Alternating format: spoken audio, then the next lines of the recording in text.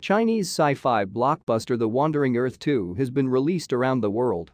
In this movie, there is a vertical takeoff and landing J-20 stealth fighter, and it is a two-seat version.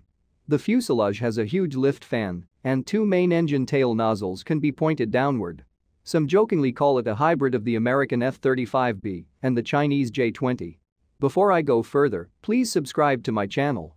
To be honest, the development of a J-20 vertical takeoff and landing version is almost impossible because the basic J-20 design has been finalized for years, and even the latest variant of the J-20B only has a modified canopy and rear fuselage, which is unlikely to accommodate the huge lifting fan.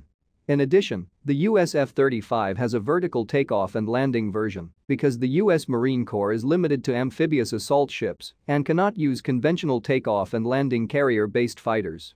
In China, where the military divide is not as deep as it is in the United States, the Chinese can combine aircraft carriers with amphibious landing forces so that conventional fighter jets can serve the Marines directly.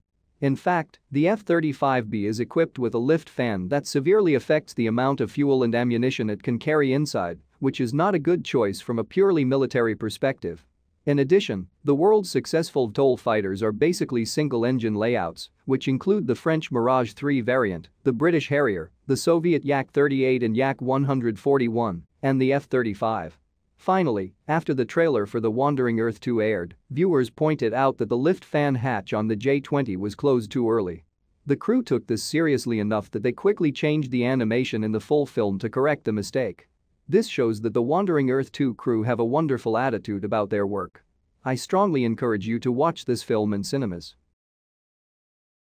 Thanks for watching. Again, please subscribe.